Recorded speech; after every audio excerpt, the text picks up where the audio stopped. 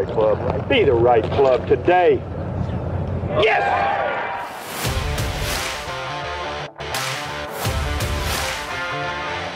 Again, have to be careful of the speed. What a comeback season for Hal Sutton. Come right back toward the hole. How about in? That's the second eagle he's made it for this week. 17 years later, Hal Sutton is the Players' champion.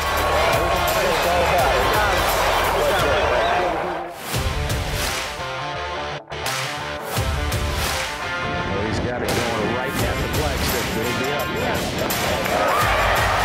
It is.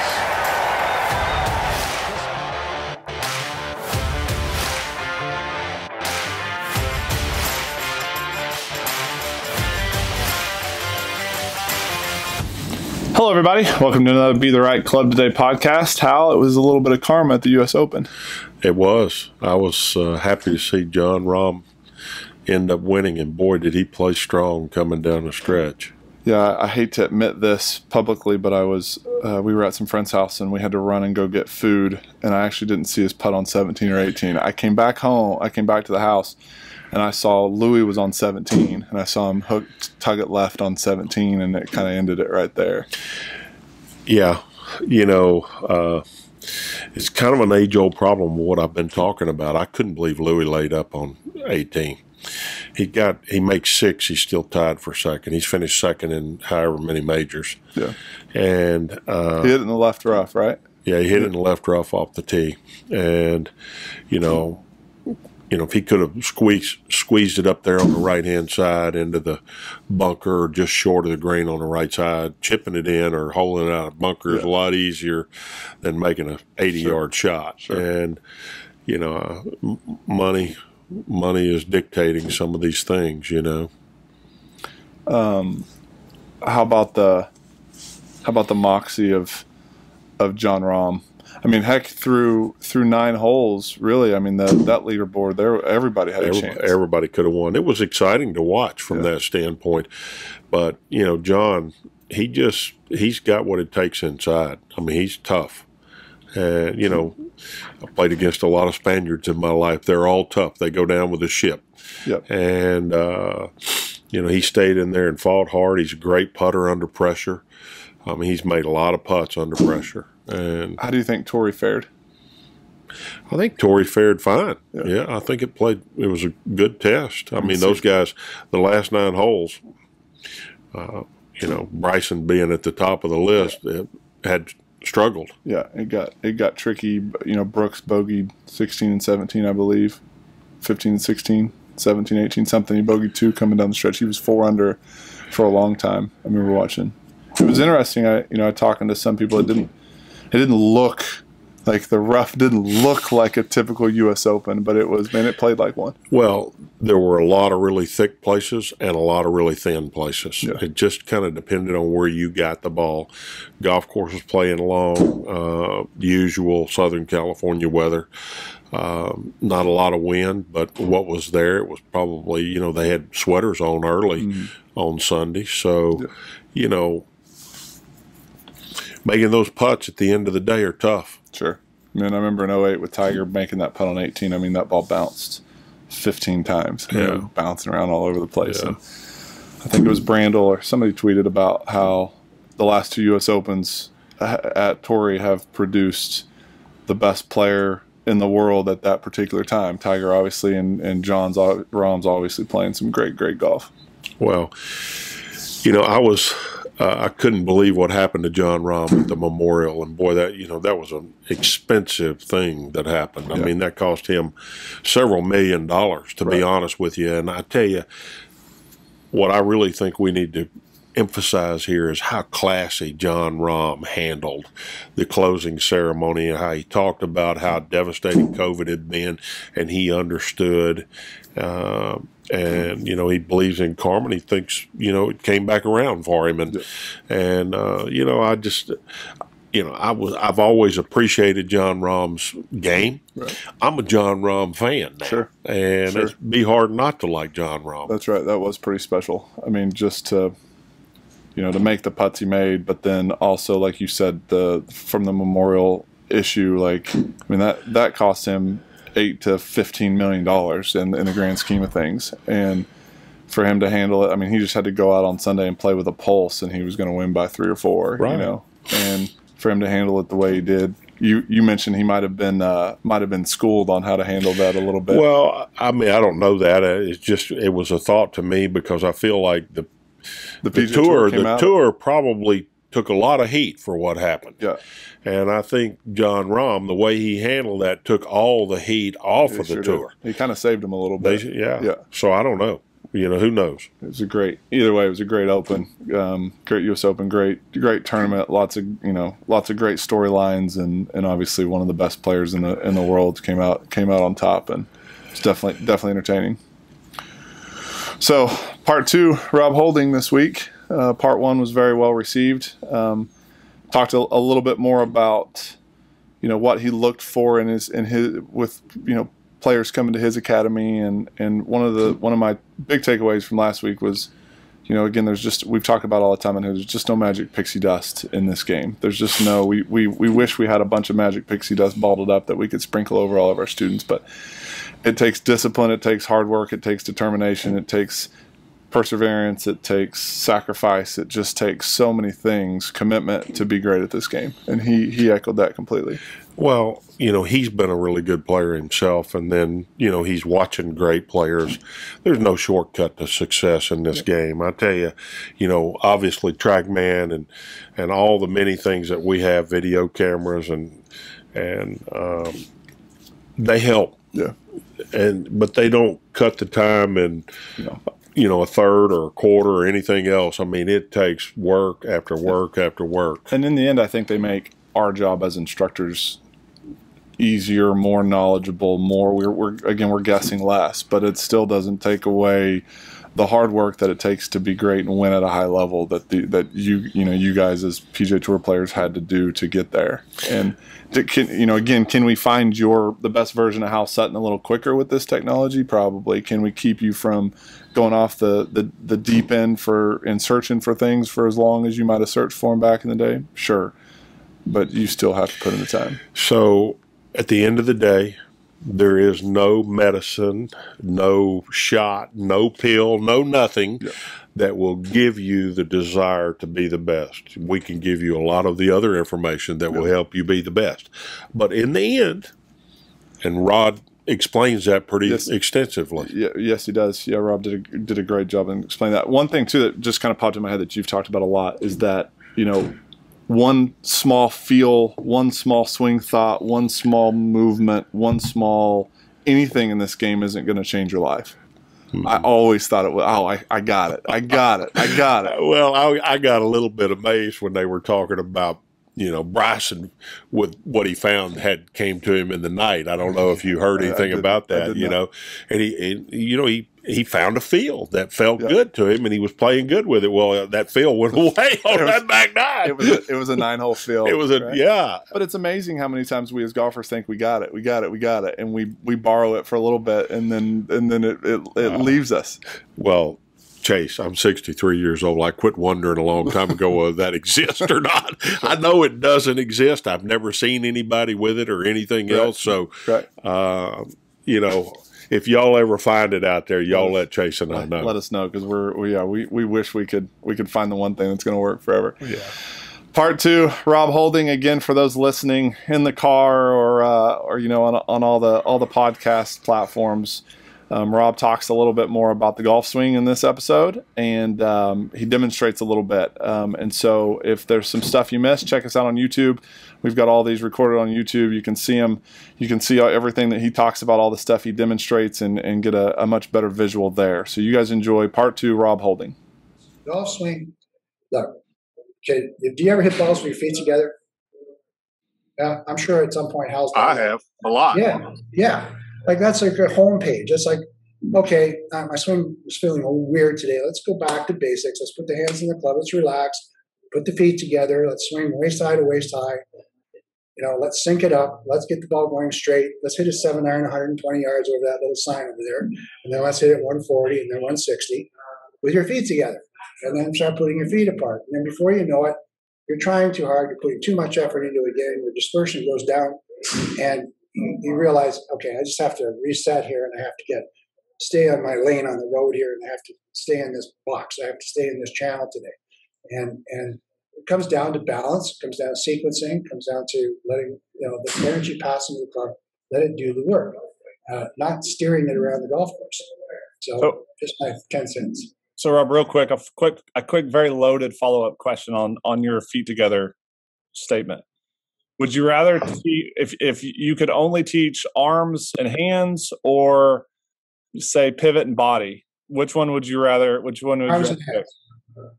Arms and hands. I figured that was what you would say, but expand just a little bit on that. Okay. The body is capable of putting adverse forces and effects on the hand path. Okay. It's also plays an important role in shaping the hand path. And the only thing that is moving that golf club are the hands. The hands are the only thing attached to the golf club. The lead hand has a role. The trail hand has a role. They both have different roles, even though they're coupled together. They're both applying different forces in different directions at the same time on a golf club. So if the body is moving too laterally or linearly, it has an effect on the shape of that hand path. It's going to delay the release, in some cases, of the club. It's really relative to where the position of the club is in your transition.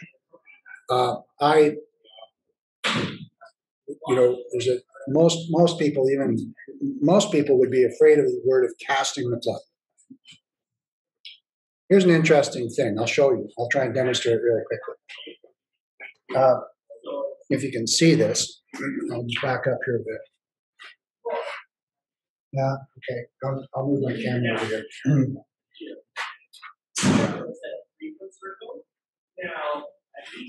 Okay, so you can see. All right, if I do a backswing like this, and I pull my hand down toward the ball, the hand is pulling in this direction. It's pulling the handle that way. What's the club? The club is dumping early.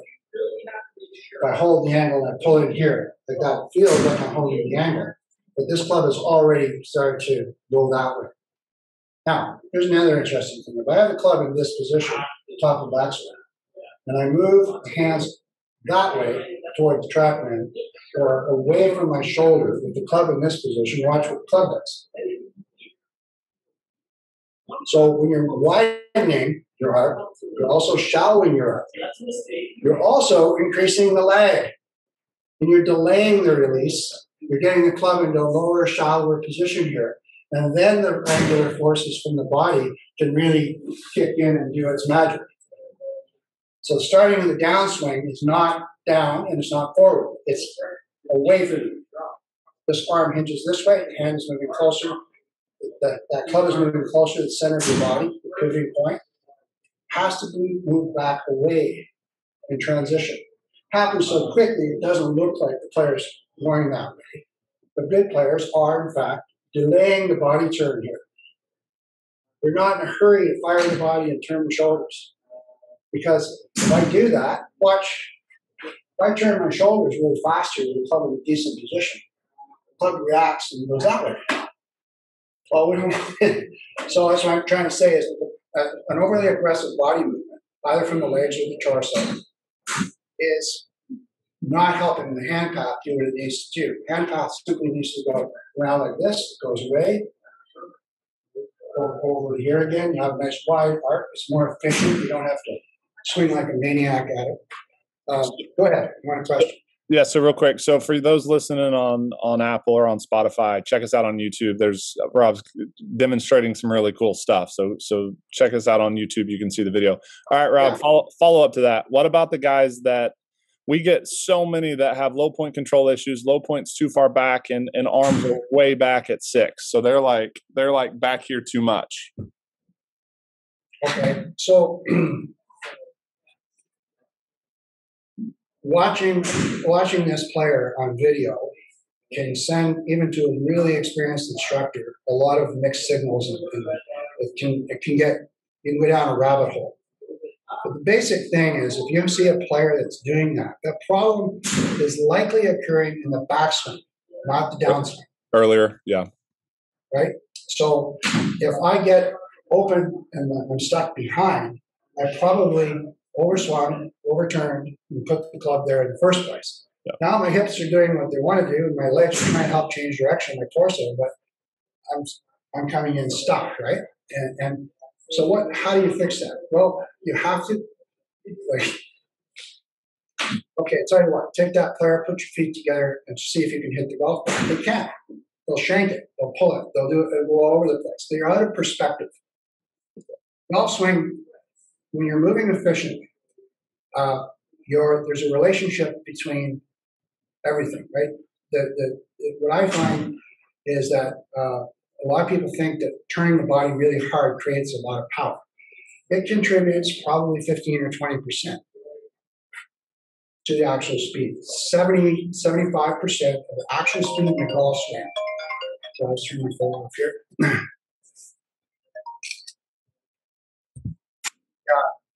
Happens from about here. Happens from about here to here. So this is where the actual speed width starts to come in from the hands and body. Now, if I'm here and I'm rotating, that isn't going in the right direction to create the speed to get the low point where it should be.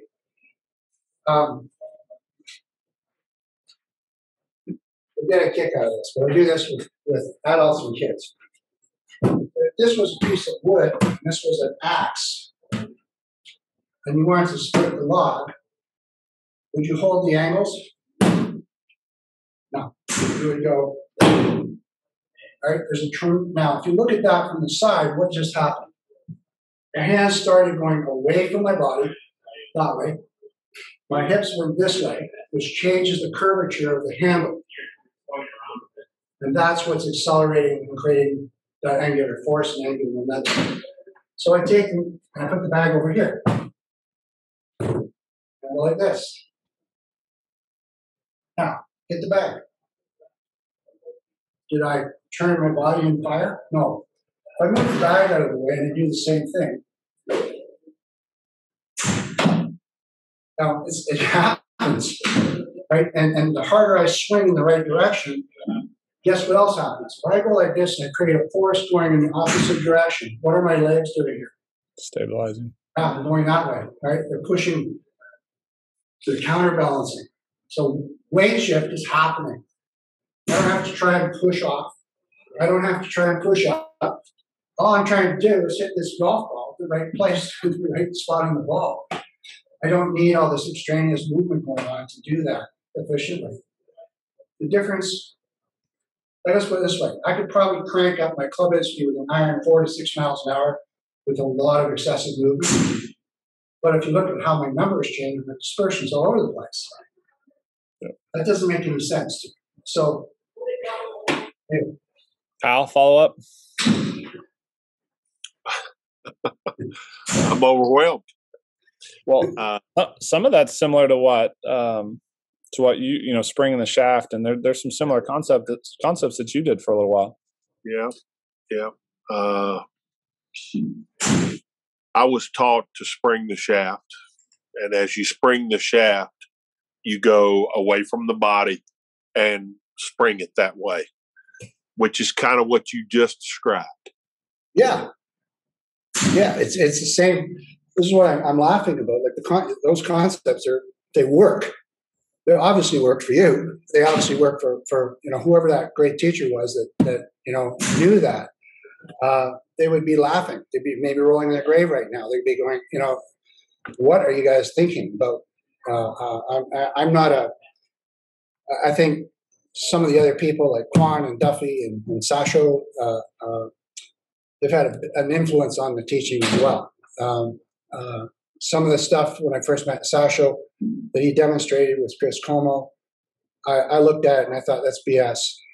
That can't be right. So I go to work the next day and I experiment with what they were doing, and it is right. It's amazing. But we never thought of it. You know, the little plane boards? Yeah. Well, funny thing about those plane boards, I had a really good plane board. And the two best players I ever had, I had to get them to stop using it because they were going to break their wrist. They would swing the thing back on the plane, and they'd shallow it, and it would come in underneath the board, and they'd get jammed up and hurt themselves.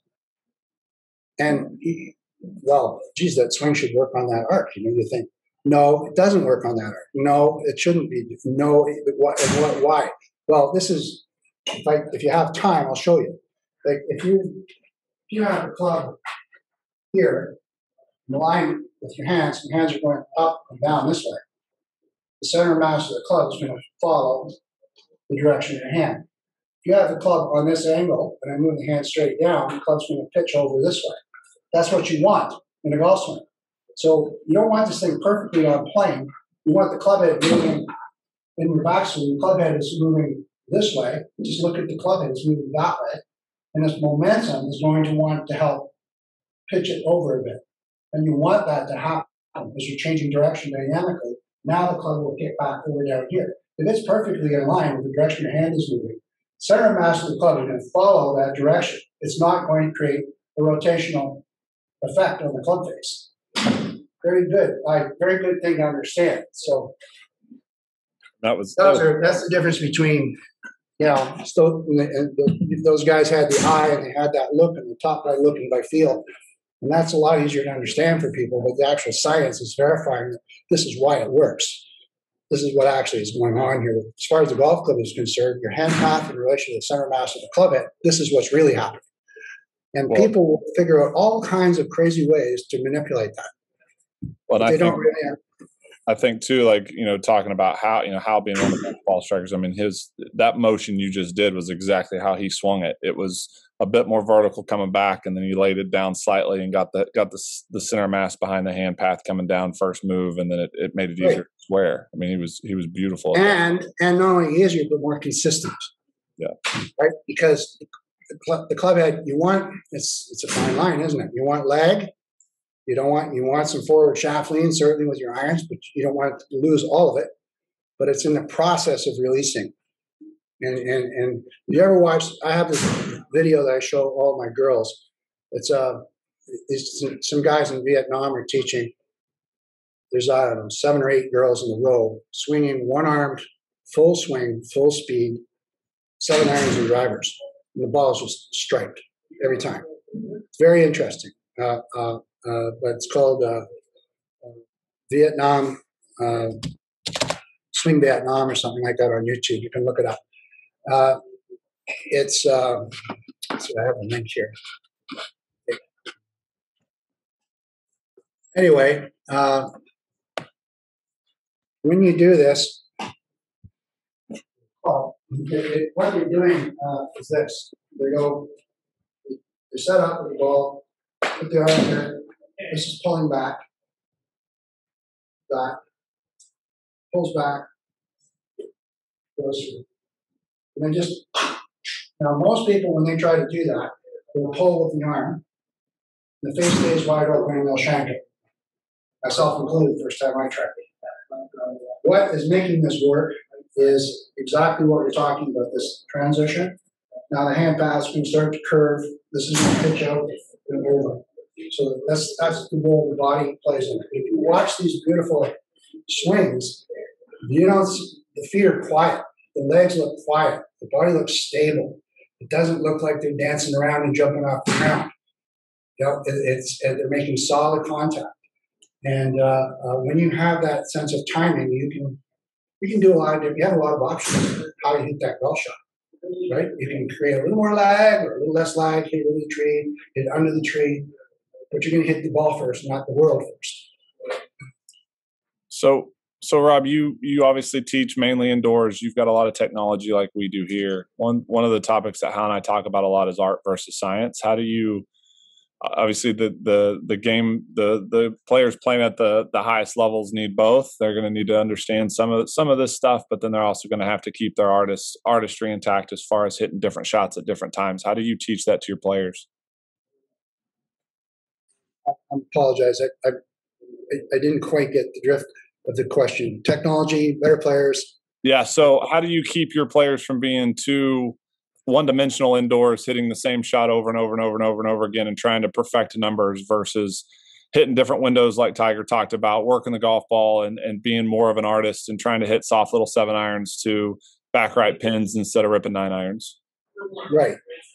Well, first thing, the way my brain works is that if I have a student that's achieved a level where they come in week to week or twice a week and you're hitting the 7-iron and the numbers look the same and they have a pretty consistent, predictable path, attack angle, then I'm going to ask them, okay, you like hitting draws? Yeah. Can you hit a fade? Yeah, sort of. I said, well, let's work back and forth here without changing your swing. Let's change your alignment, change your ball position, and see if you can move the ball left to right and right to left and switch it up a little bit. So they're not one-dimensional players. I don't really know if until you get to that point where they have some basic consistency that you can get into being too creative. I think Hal would agree with me. There's a lot of very good, talented people out there that are a little too creative for their own good. Like all they see is big draws and big fades, and they're trying to attack every pin. And they might be successful often, but they're also going to shoot themselves in the foot often.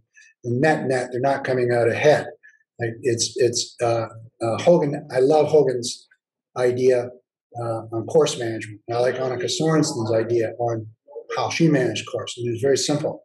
The flag is on the right side of the green. The ball starts at the middle and moves toward the flag. If it's on the left, it starts at the middle and moves toward the flag. Hogan said, if I'm playing with a player and there's a front right bunker and the pin's cut behind it, and that guy's hitting a draw into that pin, I know I'm going to beat him. Now, back pin, lower shot trajectory, land in the middle of the green, work toward the hole. Front pin, high shot trajectory, maybe carry it past the flag. Don't leave it short. Annika Sorensen said to me said not to me, but in a book, her caddy would say, she would say, what's the distance to the front edge of the green? 135. What's the distance to the pin? 150. She'd hit a shot that would land between the front of the green and the pin.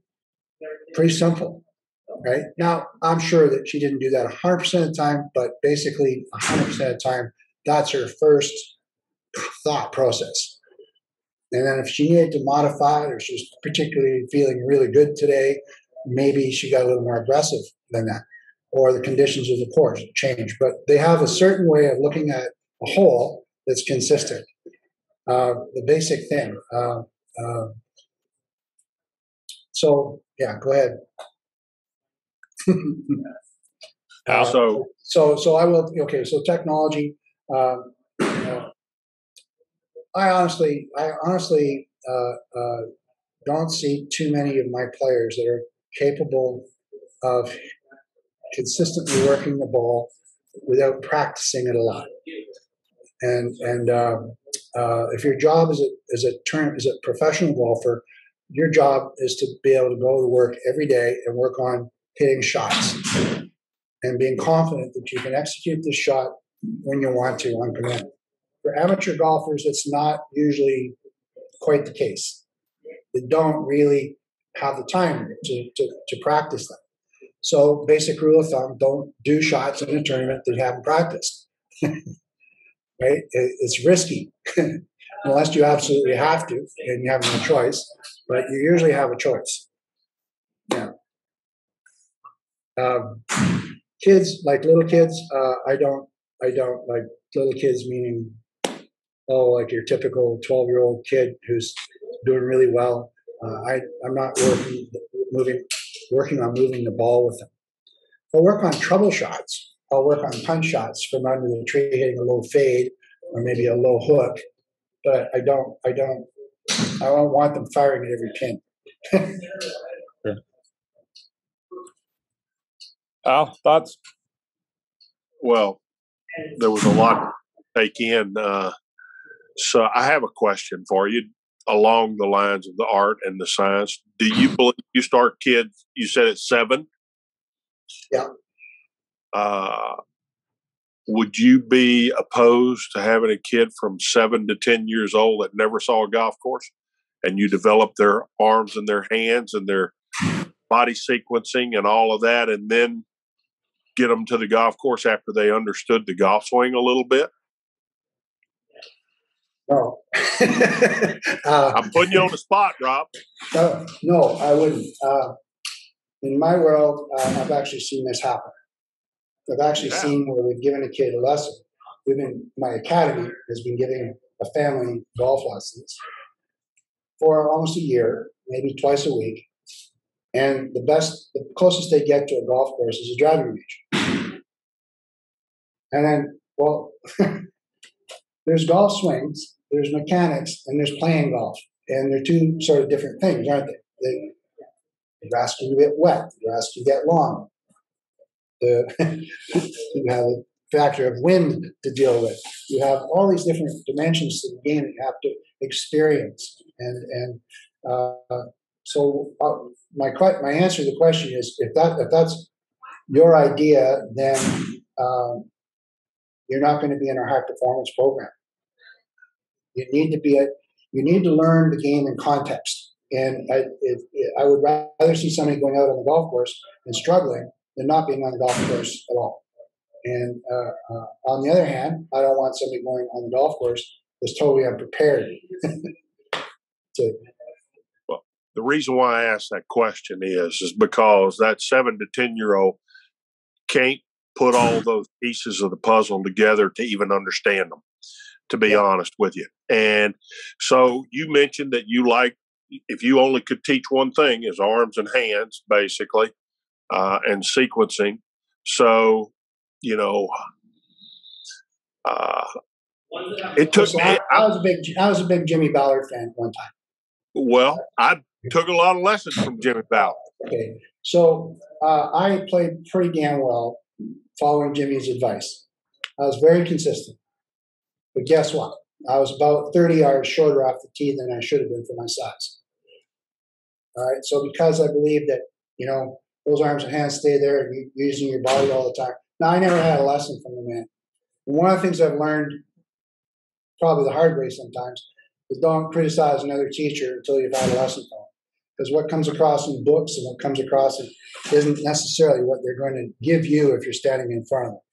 So anyway, that's my 10 cents on body and arms. I will tell you where I got this.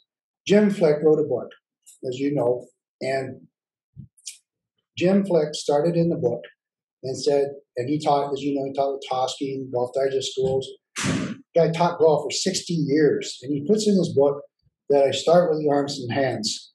The arms and hands educate, we have to educate the arms and hands.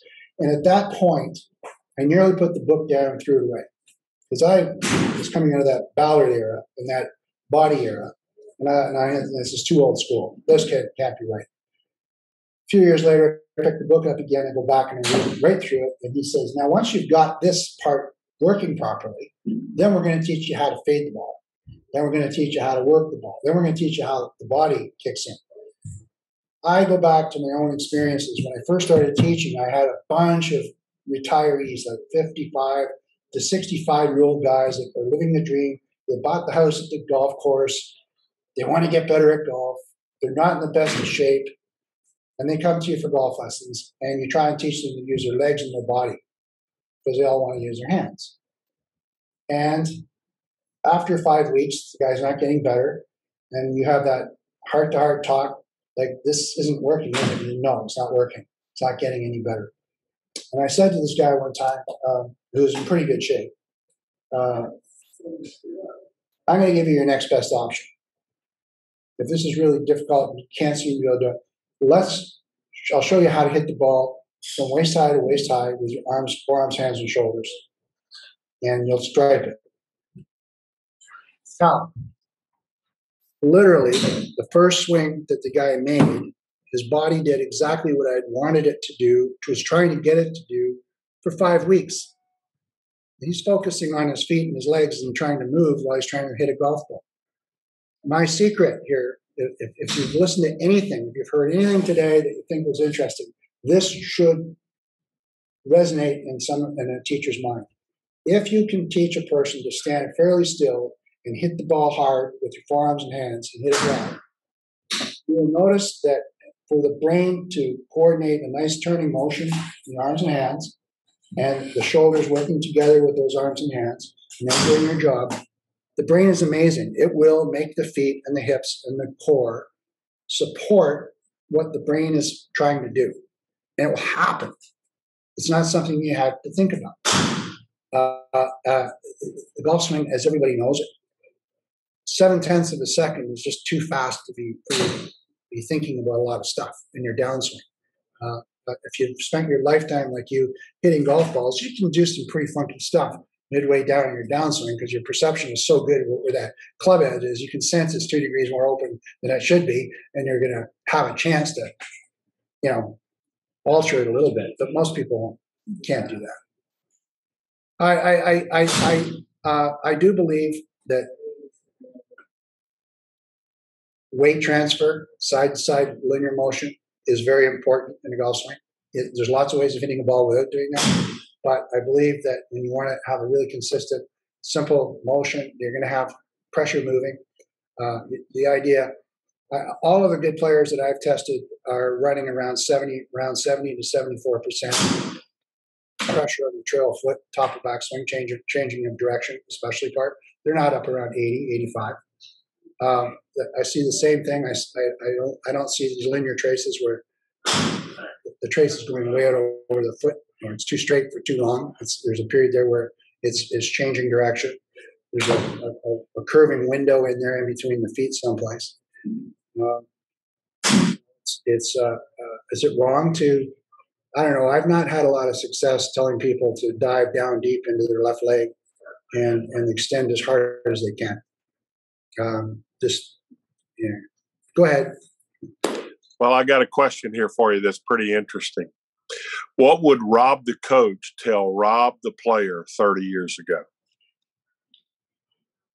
Oh, okay. I went to see 19 different golf teachers over a period of about maybe 15 or 16 years. A lot of people don't know this. I got into the golf business fairly late, and I became a player fairly late. First, from age 20 to about 35, I was in the restaurant business for a long time. My heart was in golf. I went to the PGA and said, "Can I get a job?" And I couldn't find a job where I could make a good enough living to justify it. But I had lots of job offers that didn't pay well enough compared to running a restaurant. So I ended up getting trapped in that world for a while. Eventually, I just decided I was going to change, and I went to run a golf course. And then, after about 4 or 5 years of running a golf course, I had a lot of opportunity to play more, get better, and then I really started seeking help and instruction. So the first thing that came to my mind is first find a good coach. Find someone with a proven rate of success. Not a lot of talk, not a lot of BS, but they can actually show you these are the long-term players I've worked with. And if your goal is to be as good as you can be, find somebody that knows that journey and has demonstrated success on that path. I'll tell you why. Because it's different being a coach than a teacher. The other part people don't know about Rob Houlding is that when Rob was 12, 13 years old, he was the best there was in Ontario in track and field. And when I was 14, I was recruited to the Canadian Olympic track and field team. And it was there that I learned about work ethic. I imagine being a 14-year-old kid and there's Olympic gold medalists on the floor doing stretching on each side of you. And they're working a hell of a lot harder than you could imagine. You didn't even know your body could do these things. I'd get home at 11 o'clock at night and I'd have to sit in a hot tub. Otherwise, I'd be too stiff the next day to go to school.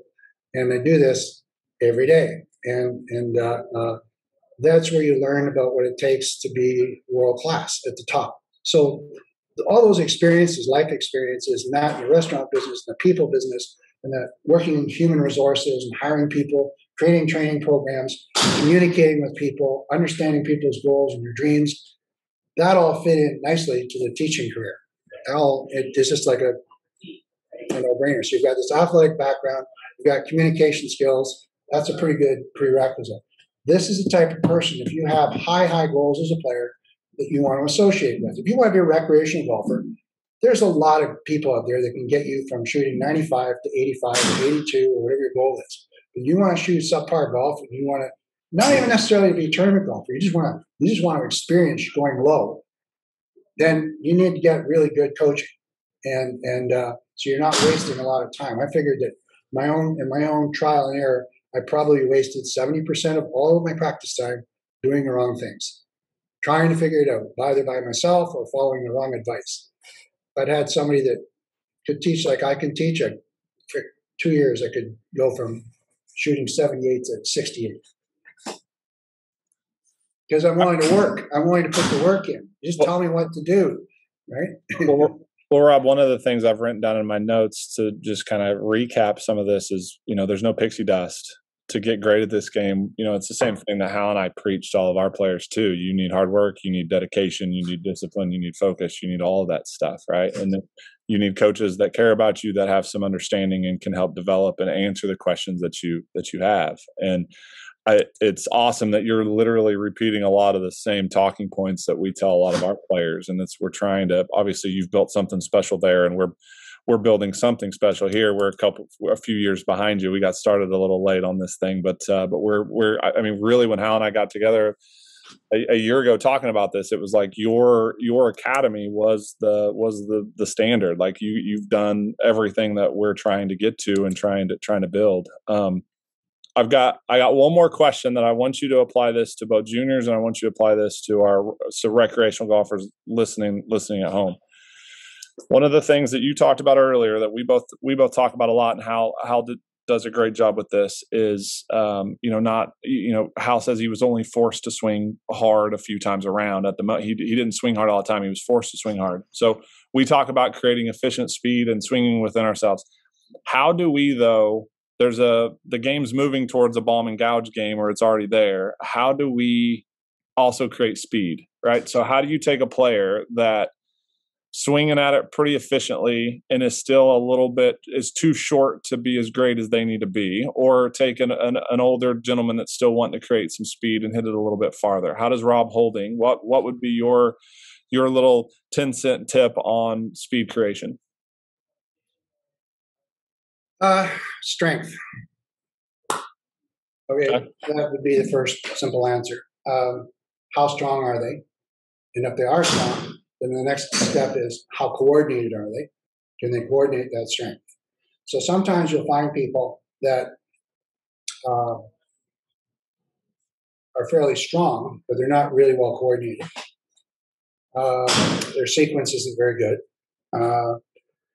Their concept mentally may be off. I find, I hate speed sticks. I'm sorry to throw that in there, but depends on the application and the player, of course. But my experience, people swing faster? No, they don't. They just start to swing closer to their potential. Okay, so there's a very easy answer to this question. What happened with Bryson DeChambeau in the last 16 months? How come he was able to get his clubhead speed up almost, 30 miles an hour with his driver? There's no pixie dust. He got a lot stronger, right? He had good coordination, but he didn't have the strength to be able to move a golf club that fast. He didn't have the stability to move a club at those supersonic speeds that he's doing it at. So I've had players come in, the guy you're talking about, exactly. I can show you how to swing faster, but your score is probably not going to get better. What do you want? And then I always I have a very first things first approach to things, as you might have gathered. I try to anyway. I watch the swing.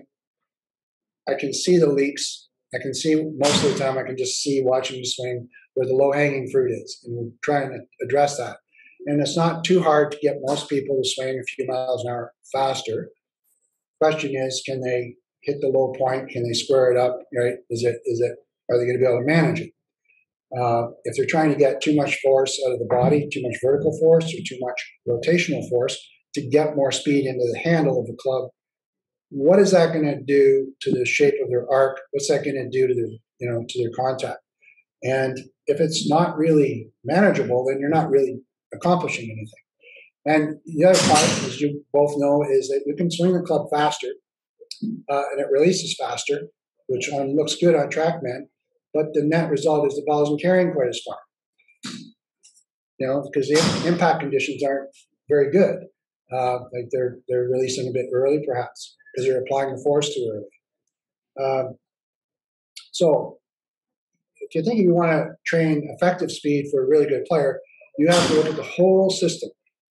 You have to look at the whole parcel, and stability would be the first thing, right? So lower body core stability, that would be one of the first obvious things. If you see a lot of side-to-side movement, I can guarantee you that player is not achieving maximum efficiency, right? A lot of linear weight shifting going back and forth.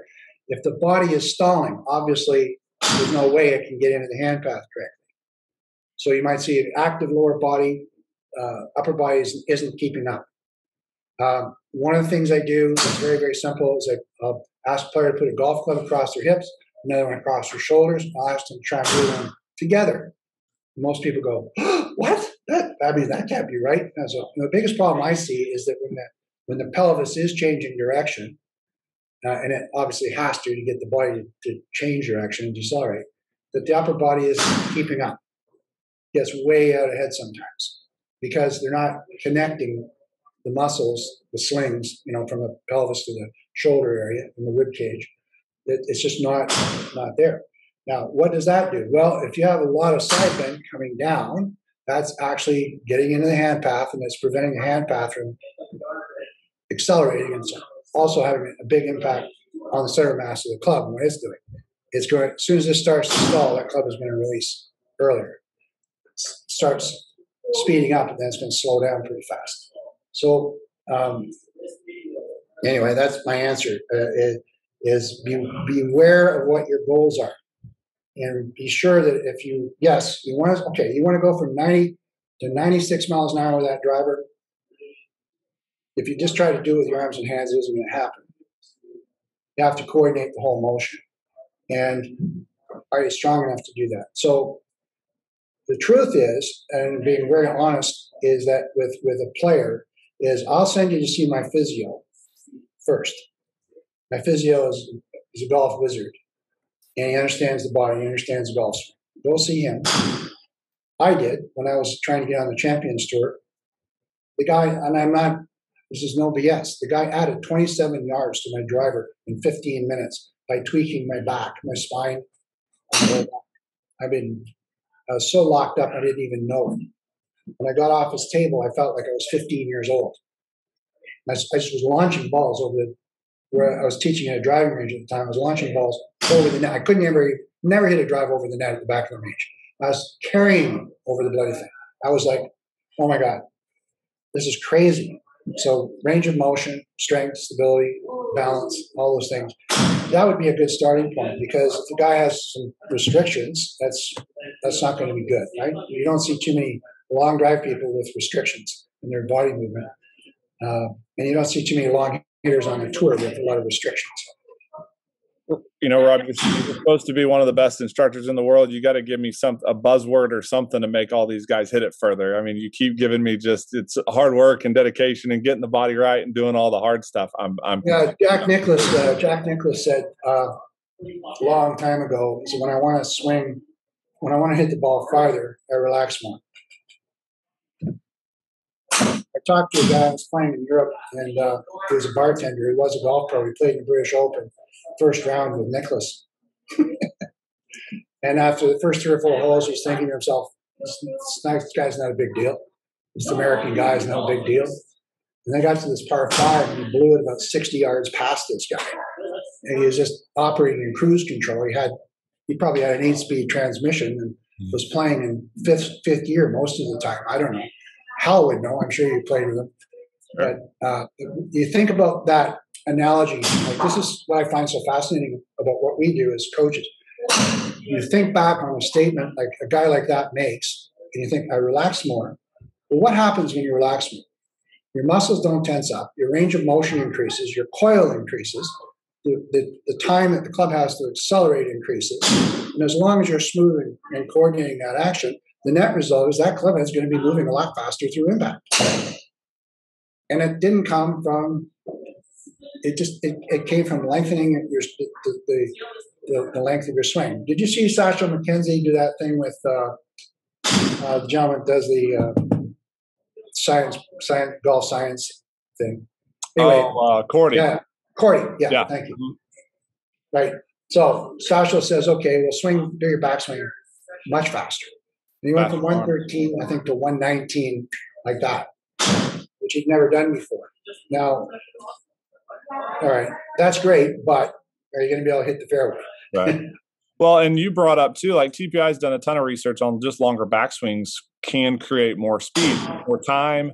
So you're talking about the importance of flexibility and looseness of no muscle tension to create the opportunity for more speed. So absolutely. Yes, I do. But at the same time, I want you to, I'll go on record as saying that all of my players, when physically possible, have what looks like a 3/4 length backswing. Short and wide. With their irons. Yeah. Okay? And I've just proven it a million times. A more compact, connected backswing yields more consistent distance control and directional control. Better low point control. And then driver it close to parallel? I don't know. That's again in context. Like we're talking about a 13-year-old girl. That driver's going to probably get past parallel, right? And they don't. And you need that because they need that. Like you got, here's the other thing. You got a 13-year-old girl who's, let's say, 5'4", and you got in the same competition one that's 5'8" or 5'9". Weighs her by 40 pounds. Right. She's got it. You can't. Obviously, you can't teach the look that looks right when she's hitting it 20 yards shorter. Right. Michelle hit the ball 20, 30 yards past older kids, and she's tiny. And if you saw her swing, like I showed, if you saw her swing, you say, "What the hell are you teaching her?" Her iron swing didn't look anything like her driver swing.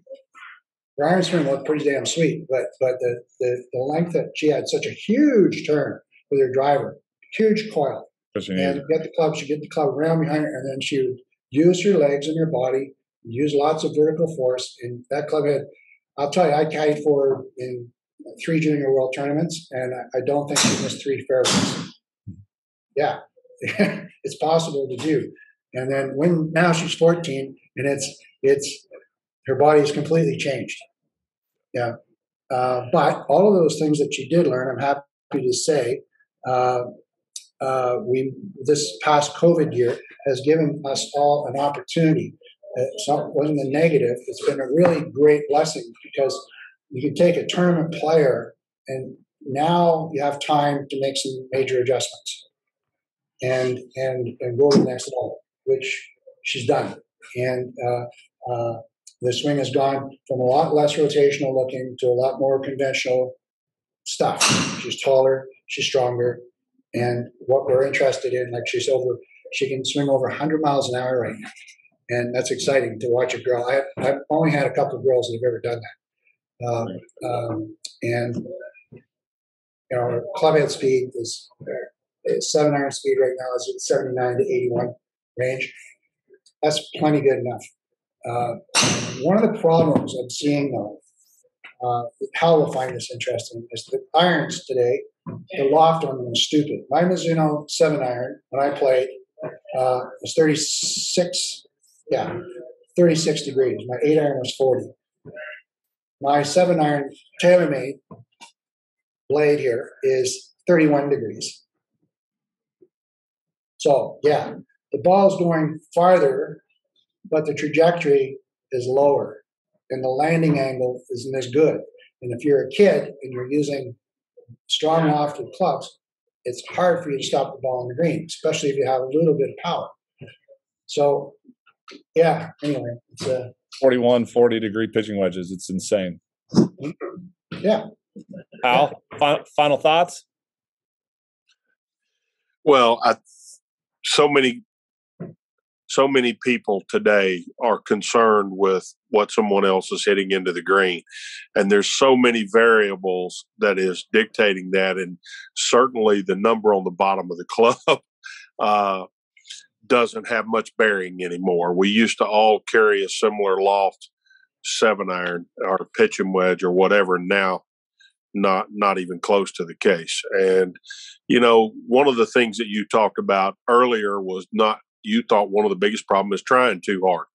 The last 30 minutes that you've been talking about speed, trying too hard works against speed, doesn't it? Yes, it does. There's,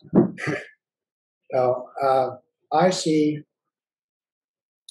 a person swinging a speed stick, for example, and they say, "Oh, it's 120 miles an hour." Okay, come downstairs, put a driver in your hand, or put a 4-iron in your hand, and I'm TrackMan, and see what the difference is. I guarantee you that if you or me, or particularly could swing because you're strong, you got big arm, you could use your hands and wrists, and you could add speed to the end of that stick, and make it feel like it's an alignment stick. But you can't hit a golf ball. And that's not how a good sequence in golf works. Throwing a medicine ball is great exercise, lots of fun, but that's not how hands and arms work in golf swing. They don't apply the same forces to the throw. It's good for working on core, it's good for working on stability, but it's not the same thing. And I will tell you, I don't need to tell you this, you obviously know it, but I've had conversations with the top 4 biomechanics in golf in the world, and some of the top teachers. And if you're dragging the club through impact, that's fine. That's your option. You can control certain things with it. You are not going to create your optimal blend of speed and consistency. You need to release the golf club. You need to let the energy pass to the golf club to get the best of both worlds.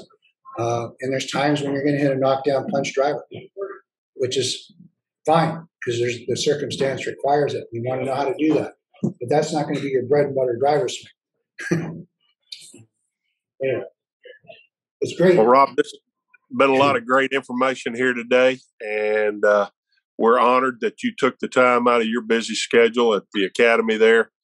Out of curiosity, before we leave, how many kids do you have in your academy right now? That's a good question. My average teacher does 25 hours of work a week, sometimes a little more, sometimes a little less, but on an average, it's about 25 hours a week. We have 5 teachers, and so you can do the math on that. Now, within that 25 hours, they're actually seeing 10 to 12 students. So active right now, I think we're probably around 65, 70 students. We have, probably a couple of hundred in our program, but COVID has changed a lot of stuff, in our programming. We do over $1 million a year in business, in lesson business, and even right now we're doing that. And it's an interesting formula. Like when you teach, like this program does, and you're working with elite players, you don't need. It depends on the economics of your area.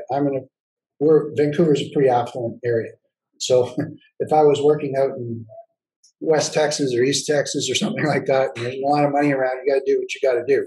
But here you have good income. Families have good income. Often they're quite well off. They don't care. They don't care what it costs. They just want the best. So you try and cater to that. And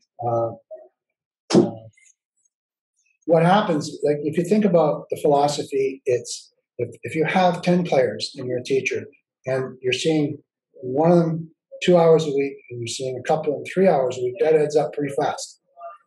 And you have quality control. You can be on things. Like I have one time I'll have 8 to 15 kids in a tournament at the same tournament.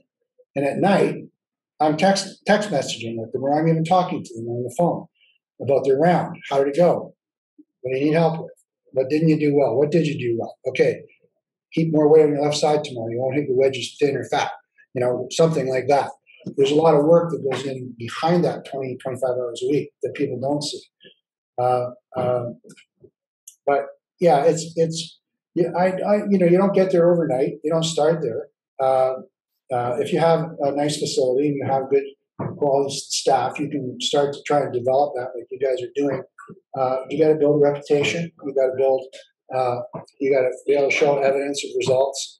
And yeah, it's also nicer as a teacher to, I've done the 100 lessons a week thing, and now I'm able to charge a lot more, and I'm able to work less time, and so I have better quality of life. And there's a mentality out there that I didn't. I had the same mentality. I mean, hell, when I started off, adults were paying, I don't know, I can't even remember now. It was probably say $50 for a half-hour lesson, or less, with a 5-lesson package, and then juniors would be 2/3 of that. They'd get a discount. Now, I charge more for juniors than I do for adults. That's fact. I'm in the $230 an hour range for a junior, and I'm in the $150 range for your average adult that wants to tune in the daytime, just wants some help with something. That guy isn't going to pay $230, $250 in a program. He doesn't want a program. Often I give that to our newer teachers, but I think you got to decide. I remember listening to a teacher tell me how he went out and bought business cards. And he had a beautiful sign, and he put up a tent. And he was on this driving range, and it didn't take him very long to realize that he wasn't going to make a living like that because there was nobody there.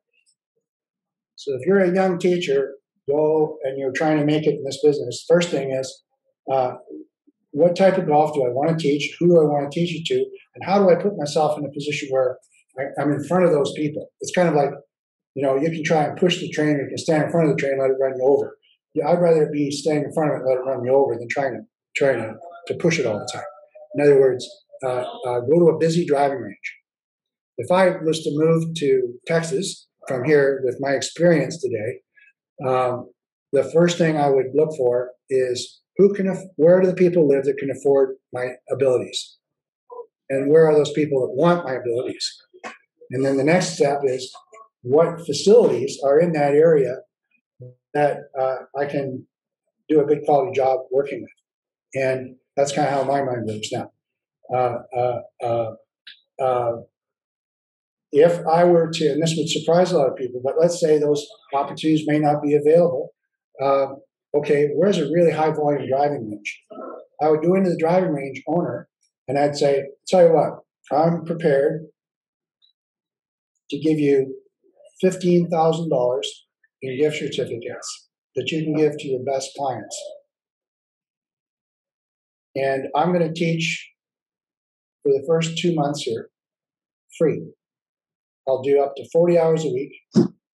You can give these clients, now imagine you've been going to a driving range for 2 years and you've been paying $10 a bucket, or you've been buying your range pass, and one day you walk in and say, you know what, I appreciate your business. We happen to have this really good instructor here who's volunteered to help my clients. Here's his gift certificate. You can make an appointment with him. It's free. Now, there's some complications with that, I realize. But for the most part, that's the work ethic. I'm fully prepared to stand in front for 2 months in an area where nobody knows me and meet people, greet people, improve people, and I'm confident that 15% of those people in that 2 months will become clients. Now we're off again. Now we're on the start. And by the way, do you have a grandkid? Do you have a kid that likes golf? Whatever. And then you can start building it. The difference is, I'm not going to sit in a chair reading a newspaper with a cigarette hanging out of my mouth, waiting for somebody to come and ask me for a golf lesson. So anyway, that's my 10 cents. That's very smart and pretty strong right there. Well, Rob, as always, thanks for coming on here. You've given us a ton of information and a ton of stuff for our listeners to digest. Yeah. And again, you've had and built one of the most successful golf academies in the world, and so you're obviously doing something right. And we're just honored that you would come on here and share your knowledge with us. Well, I'm telling you right now, if COVID hadn't happened, I would have been down to see you guys. I was really looking forward to seeing your new facility and this amazing area that you're in. And it's like a resort or a reserve, I think, isn't it? It's like No, so we were at Big Easy Ranch for a while, but yeah, Hal and we opened up our own place in Houston. So now we've got about a 5,000 square foot facility with about eight bays now. So we're not quite as big as yours, but we designed it a little bit very similarly for sure. Well, yeah. If I'd known I was going to have this kind of success here, I would have done 2 more bays in it. But and I may still do that. But yeah, no, you guys have a wonderful opportunity. If you've got a lot of experience, I mean, Hal. There's few people in the world with Hal's experience in the game, and the strength. Like, if you're trying to market to good players, I think that's a really key point, that you get to sit down with a guy that's done the things that Hal's done in his career, and get mentored on playing the game, right? On how to work, how to practice, how to have a mentally tough attitude. You have a technical background that's really strong through many different people that you're learning from. So it's a great team. It's a great combination. You have great passion. But you've got to get people in front of you. You got to do shit for free. You got to do seminars. You got to invite people in and meet them and let them see your passion. Let them see your place. Let them see you've got this huge investment. And it's impressive, right? And like, I guarantee you, those kids are going to walk out there. They're going to get in the car with their mom and their dad. They're going to say, I want to go there. I want to be there.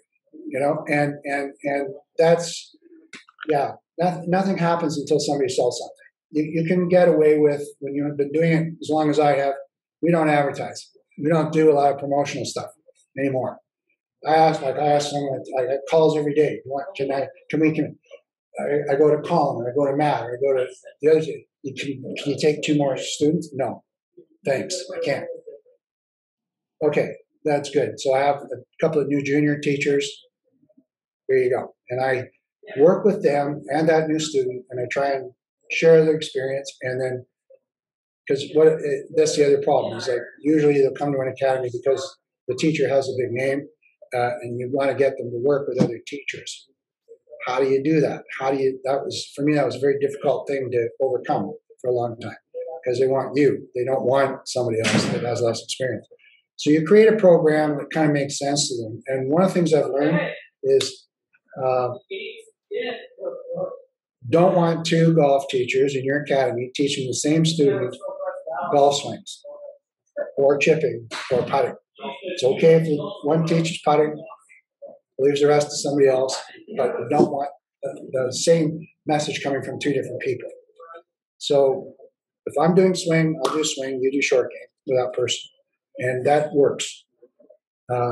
We've tried it the other way. It doesn't work. They get really confused. And as much as, like, 3 of the 5 teachers I have right now could look at a golf swing, and I could look at them, and they'll look at me, and they'll smile, and they'll pretty much say exactly the same observation. But the way they put that information across to the student is totally different. The way they might approach the problem is unique. And you have to respect that, because they're human beings. They're intelligent enough to know that this way I'm trying to improve this situation isn't working very well. So they'll try another approach, or maybe they'll come and they'll ask me what I think. Sometimes they do that, but you cannot create a system in your academy where it's like a cookie cutter and everybody teaches the same stuff, because you will fail. I guarantee you will fail. In the high performance world, you fail. You have to do this, appeal to these people individually.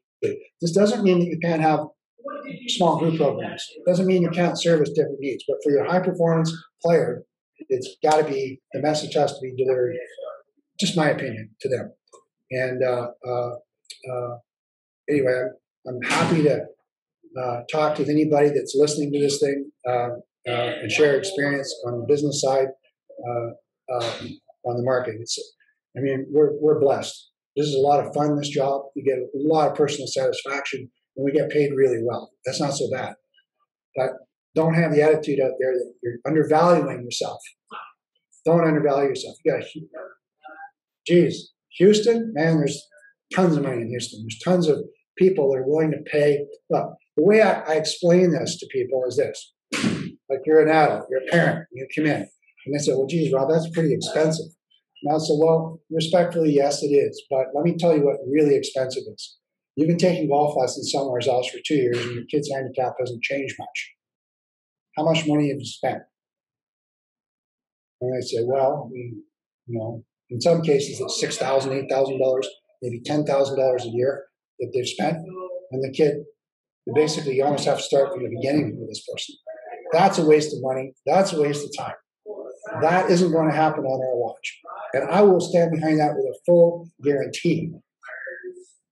Right? If someone said to me, the last month of lessons, it's never happened, but if they did, either here's your money back or the next month is free until we're on the same page here. Pride in your workmanship, right? Pride in that gives people confidence in you, right? That you're not all about the money. I don't feel bad. I don't feel bad being a high-priced teacher, and I'll tell you why. When I had a girl 2 weeks ago. She got herself. I've been working with her for 8 years. She's on the junior development team for Golf Canada. She didn't have anything going on for college prospects, and I said, if you take that offer and you get on Team Canada, automatically college prospects are going to be observing you. The father had to pay out about $6,800. They're putting in more money than that Team Canada is, but that's his share. It's a fair amount of money for some people, and she's going to Kent State. That happened like that.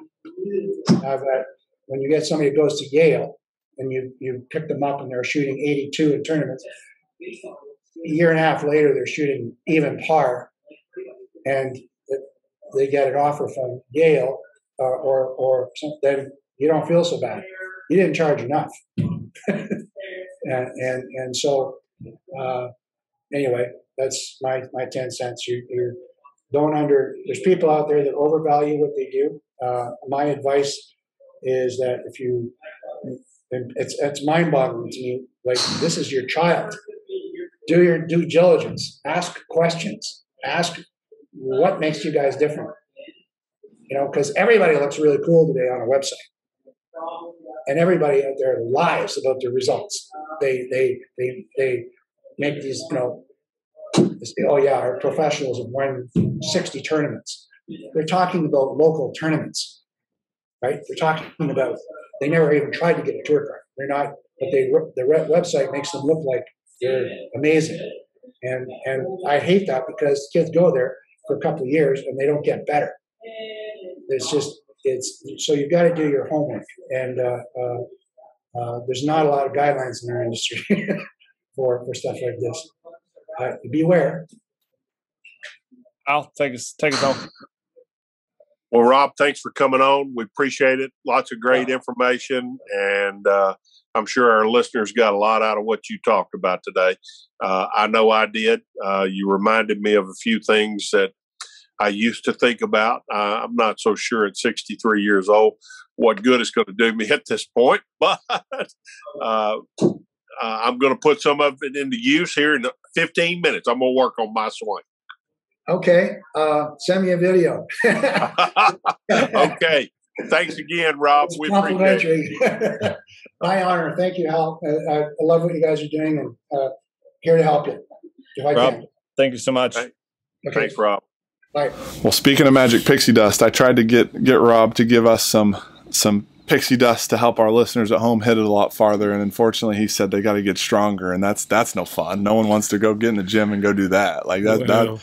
That's what Hal Sutton needs to do. That's what Chase Cooper needs to do too. Well, that's true. I mean, and he made the statement, something, I don't remember exactly what it was, but something to the tune of your strength will help you manage as much speed as you can have, whatever that is. And we've all felt out of control, swinging really hard out of control. And, you know, I was the opposite when I played. I swung what you've heard within myself my whole life. And I can't remember where I really swung at it hard in a tournament, you know, coming down the stretch where I needed something. Yeah. I depended on solid and straight. And, you know, I just didn't do the things that we're teaching today. Right. Well, and I found myself, and we've been fortunate to have some awesome guests on here already, and I found myself like, not, especially with the instructors, I'm like, that's what we're trying to do here. That's what we're trying to do here. You know, and he mentioned, you know, again, the speed you can manage, like, get these kids to swing it, especially with irons, like, get these kids to swing at it proficiently, and then get them stronger, get them to go. And, you know, we've always kind of taken that approach. It's never been oh, you've got to swing out of your shoes and then, you know, learn how to hit it super far and then we'll bring you back. It's kind of been a two-pronged approach where, like, let's get the golf swings decent and let's also speed train them a little bit at the same time. And yeah, do we want our kids swinging 120% on the golf course? No, you know, but at the same time, like a downwind par 5 that's wide open, they can rear back and let it rip every once in a while and no real consequences. Well, I'm trying to think right now if I can remember playing with people that swung at it as hard as they could swing at it all the time. Yeah. And from my era, I don't remember that. Yeah. You know, there are a lot of guys that swing at it really hard now. Sure. But they're a lot stronger than we were. Yeah. I mean, you know, I've said this several times. We were told not to work out. Yeah. And they're told the opposite. So they're a different sort of human being now. And there's some chatter from Twitter about how, you know, guys on tour now can swing at it all out because of how big the driver is. And I think it's more so the weight of the driver. But also, you know, you guys hit it in the screws. The guys on tour hit it in the screws. They hit it solid 99 times out of 9 times out of 10, whatever the number is. I think still though the misses with the old stuff made you have to kind of tone it down a little bit. Like a toe hit with today's equipment just does not go as far offline as a toe hook did back in the day. I mean, that ball curved miles, and it can still curve. And it, you know, I think that the fairway hit percentage is about the same as it was in your day versus now, but it's more so like these guys are going at it closer to 100 to max out versus you guys. Well, you just go look at an old driver. If any of you have an old wooden driver and you set it next to your new, you know, 450cc driver or whatever it is, and you tell me if you think you could swing it 100-something miles an hour and hit the center of that club as efficiently as you can that 450cc. Correct. One of the things he talked about, again, I mentioned this a little bit earlier, but just he kind of teaches all of his players to have, you know, 3/4 backswings with the irons. I thought that was strong because we, you know, for those of you guys that have been longtime listeners, we've talked a ton about low point control when it comes to hitting a golf ball. You know, every golf swing is a circle, and the bottom of the circle is the lowest point of that circle. And the holy grail of iron play is controlling that low point every time. Really, the holy grail of a golf swing is controlling the low point even with the driver. But with the irons, it's so important because the ball's setting on the ground. Right. And, you know, him telling his players or getting his players to never really take it to parallel, to feel nice and you know, a little wider and a little bit more compact and shorter and tighter and all that stuff. You know, he's basically getting them to learn how to control their low point, and they don't need to hit 6-iron 225 yards. His guys don't. They can hit it 190, 185 and be just fine. The better you control your low point, the more you can control your trajectory. The more you control your trajectory, the more you're going to be able to play in all the conditions. And, you know, he's fine-tuning all of his guys and girls to what you're just talking about. Yep. And, you know, people that wake up that hit it like this when the wind is blowing, they can't wait to get out there, because the rest of you that are hitting it like this want to go back to bed when you see the wind blowing. That's right. And, you know, Chase and I talk about this all the time, controlling trajectory. And, you know, if you can control your trajectory, and you do that with low point control and shaft lean, which come from a shorter backswing or controlled backswing, you're going to have the advantage when there's elements. That's right. You have a chance. You're not one-dimensional. Right. and I think that right there is what our goal has been with all of our players, to not make you so one-dimensional where you can only play well in certain conditions. And he's obviously done that, producing as many D1 players and tour players as he has. Right. He's been doing it a long time. Yeah, Rob. Like we said in the beginning, Rob's super smart. We were pumped to have him on. He's had a ton of success up in Canada, and again, it's just another example of some awesome guests we're trying to bring on and share their story and really learn from them. I mean, everybody has something that we can learn from, and Rob's a great example of that. And, in the 5 or 6 years I've known him, 6 or 7 years I've known him, I've always felt like he was a mentor. And honestly, he was one of the people we contacted when we were thinking about doing this, just to get some ideas and see if there was, anything from an academy standpoint that he would have done differently. And he was always so quick to share what awesome knowledge he had, and we can only thank him for that.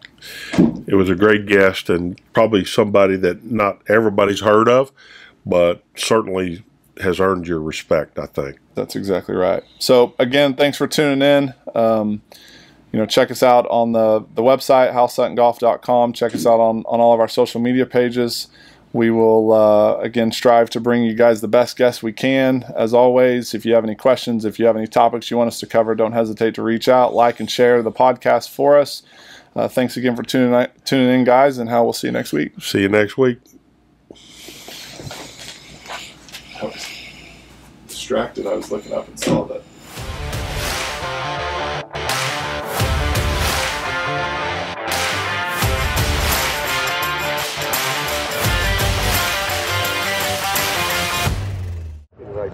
Be the right club today. Yes!